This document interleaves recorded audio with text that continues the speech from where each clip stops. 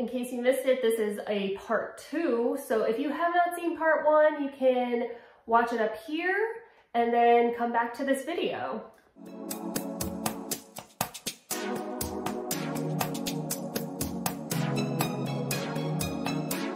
Welcome back.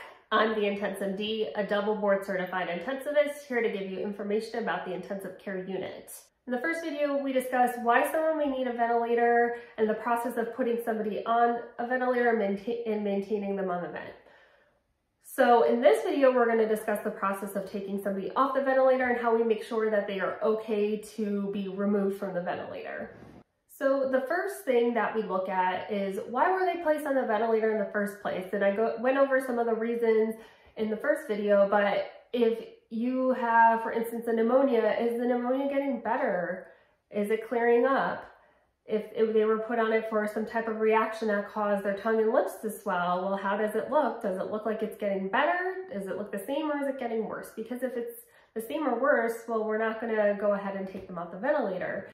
After that, we start waking the patient up and making sure that their mental status is okay. Are they waking up for us? Are they able to squeeze my hand? Are they giving me a thumbs up?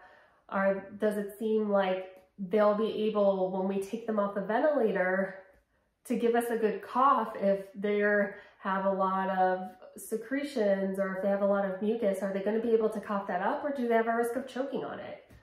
The next thing we do is switch the mode of ventilation to something we call a spontaneous breathing trial. So this is a mode on the vent that kind of simulates somebody breathing on their own.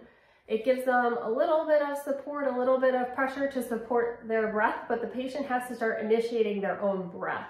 If we switch them to that mode and the patient is not taking their own breaths, then we know, well, if we take them off the ventilator, then they're not going to take their own breaths. So then we know that we need to put the mode back onto regular vent mode and wait a little bit longer. Sometimes this happens when somebody hasn't cleared the sedation from their body, so we just give them a longer time off sedation.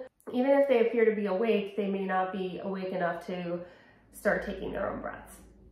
So we give them more time, and then we might try again later that day or the next day. We also look at, if we switch them to this mode and we start a spontaneous breathing trial and they look like they're working really, really hard, well, then we know when we take the tube out, they're going to be working very, very hard to breathe, and their breathing muscles might tire out. We also check some other things, which we call mechanics. So we'll tell patients to take deep breaths and check their volumes. Usually a respiratory therapist has them do a couple different maneuvers, and we look at those numbers and see if they're adequate for the patient to come off the ventilator. There is a certain percentage of people that look like they're doing fine and able to come off the ventilator, but within the first couple hours or the first day, they end up back on the ventilator. Obviously, our goal is, once we take the tube out, to keep them off the ventilator, but failure does happen. If we're not able to get somebody off the ventilator, it looks like they're doing worse or just not getting better, then we start having conversations with the patient's family and the patient, if they're awake enough, to write to us and ask them, you know, is this something that you think that they would want? Would somebody want a prolonged period of time on a ventilator? If we knew they weren't going to be able to come off the ventilator and this was progression of their disease process, or, you know, if they start looking like they have irreversible lung injury, do they want to be permanently on a ventilator? If it looks like somebody is not coming off the ventilator, but just is going to take more time, and we think that, you know, their lungs are getting better, but not quick enough to take them off the ventilator right now, we start discussing what's known as a tracheostomy. So this is a hole that goes in the neck into the trachea, and the tube is connected to the ventilator that way. And this allows for a slower wean from the ventilator.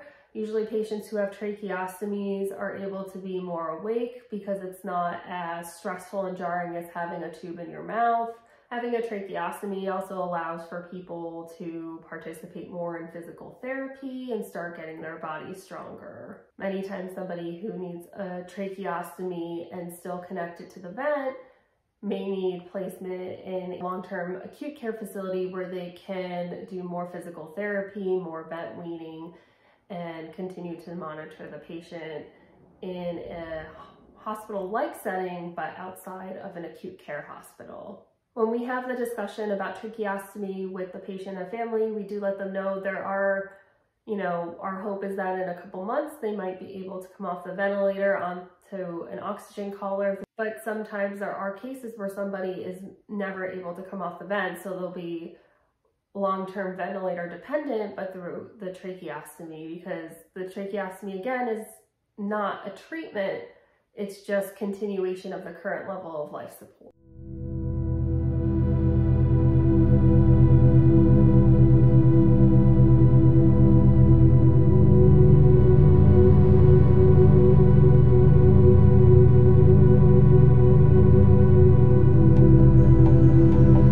Questions about the ventilator do you have?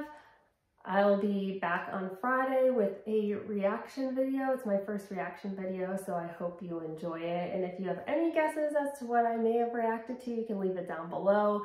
And if you have any recommendations or suggestions for things for me to react to, I'd be happy to hear them. You can follow me on Instagram at TheIntenseMD. I post daily, at least once a day over there. And if you like what you see, don't forget to subscribe.